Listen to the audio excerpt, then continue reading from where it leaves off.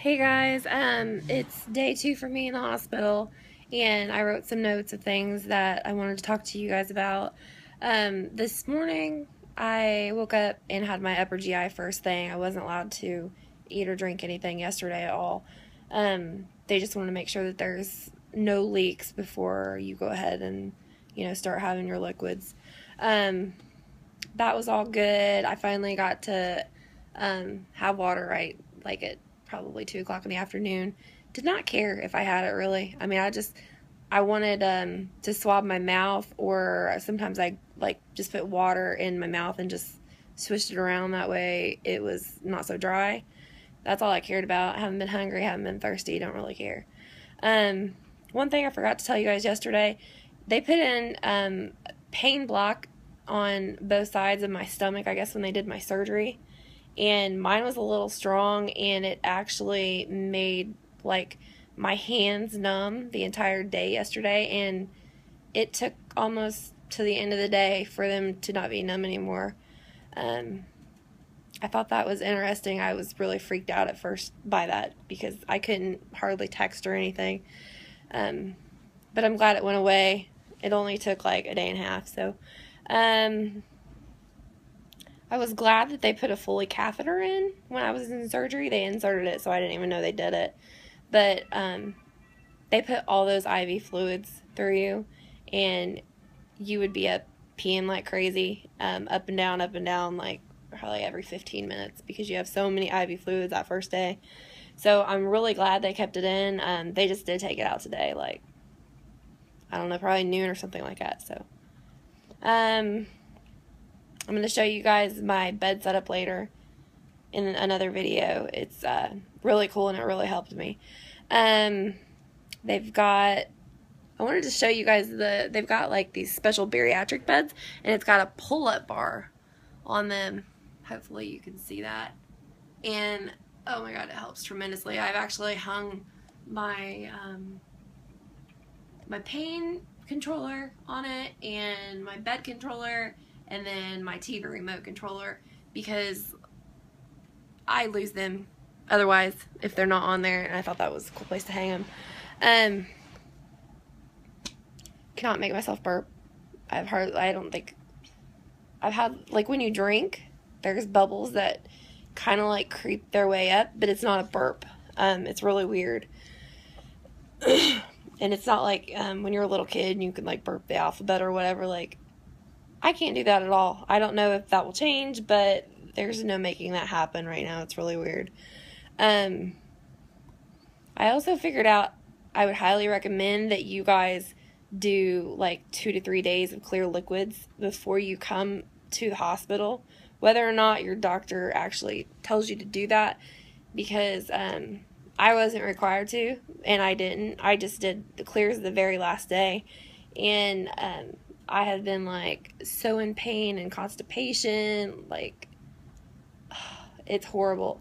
I wish I would have done the clears that way, that I'm not in the bathroom trying to strain just to get gas out of my belly, and it's not happening. So highly recommend doing that, whether you want to or not. You'd be glad you did.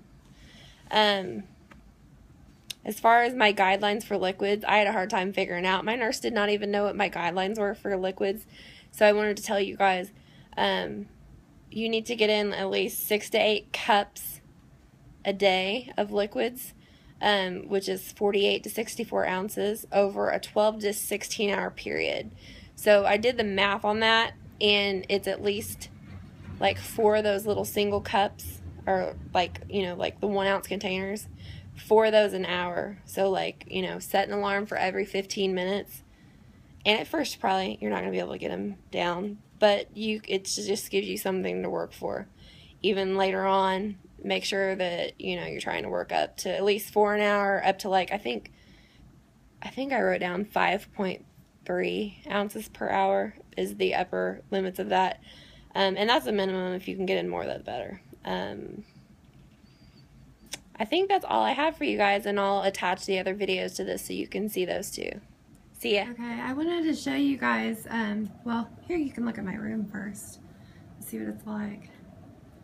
But I wanted to show you my little bed setup because I brought one pillow from home, that purple one in the back, and then I had the hospital give me 5 different pillows.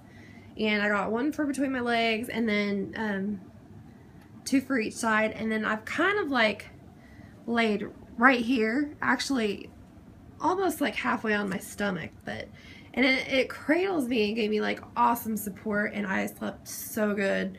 I was so glad that I brought a pillow from home that I was comfortable with, and I made them give me all these extra pillows because it made a huge world of difference for me. So keep that in mind. I also brought like a little blanket from home because usually the hospitals are cold, but this time it wasn't that bad. I still liked it though because it's way softer than their scratchy little blankets are. I just wanted to show you guys that. My throat's been really sore from that intubation tube, and I didn't know we were allowed to have chloroseptic spray, but one of the nurses said she'd give it to me. So sugar-free chloroseptic spray. It's not bad at all. It's like probably one of the best ones I've ever had, made by Rugby, I guess. They actually let me have a little bit of Jell-O. That's all I ate of it. It's not all that great. I had like 2 of these chicken broths too, and I had, you know, a little bit of water. I'm not hungry like at all, not thirsty at all. I've kind of just been drinking it that way I can, you know, show them that I can leave. Hopefully tomorrow. Here it is. I've got 1, 2, 3, 4, 5, 6, and 7. This is where they've taken my gallbladder out.